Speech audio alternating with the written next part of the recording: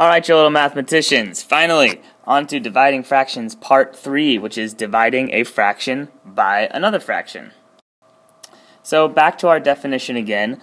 Dividing a fraction is the same as multiplying by the fraction's reciprocal, or what you might also call the multiplicative inverse. And the reciprocal is when you switch the numerator and the denominator.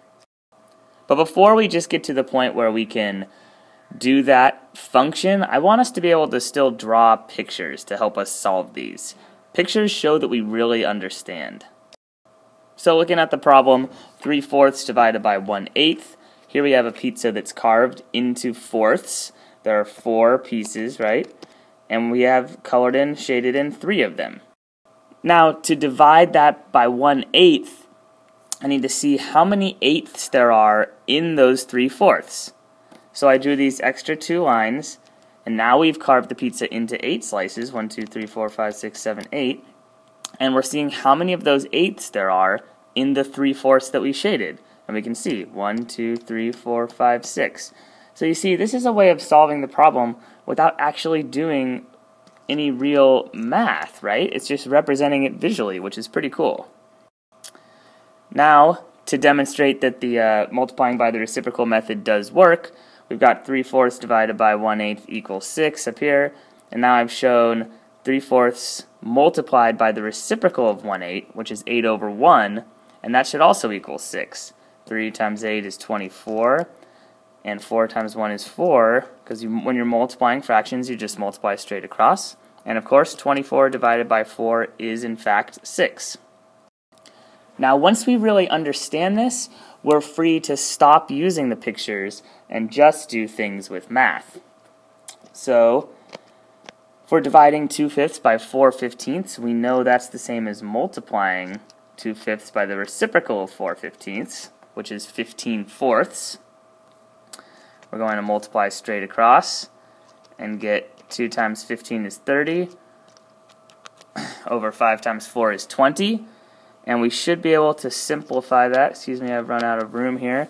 We should be able to simplify that, divide the numerator and the denominator by 10, and we should be able to simplify that to 3/2. Alright, so we understand that multiplying by the reciprocal works when we're dividing by a fraction. But why? Let me try to explain this to you. So first, when we're doing just something like 3 divided by 1, we know we're just looking, we have 3 things, like let's say we have 3 pizzas.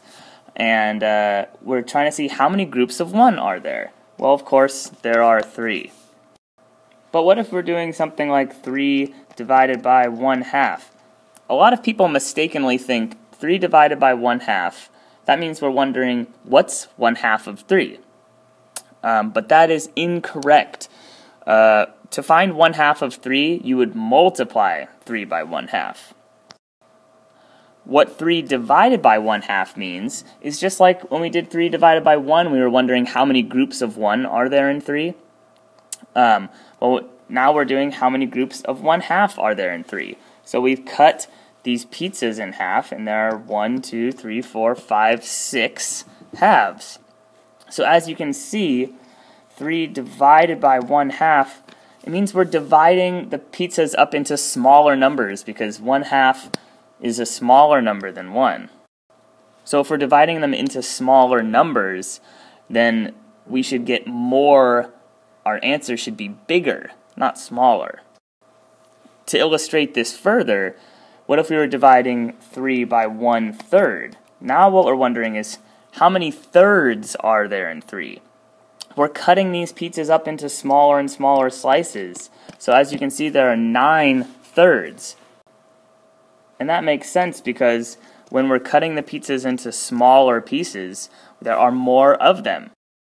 And now, to me, this is pretty cool. When I asked in class, a lot of people were trying to do multiplying by the reciprocal when I would look at division problems, but nobody could explain why. I would ask, why does that work? Why does that work? That's the point of the pictures. And this is what real mathematicians do. They don't just memorize little functions like, oh, you just multiply by the reciprocal.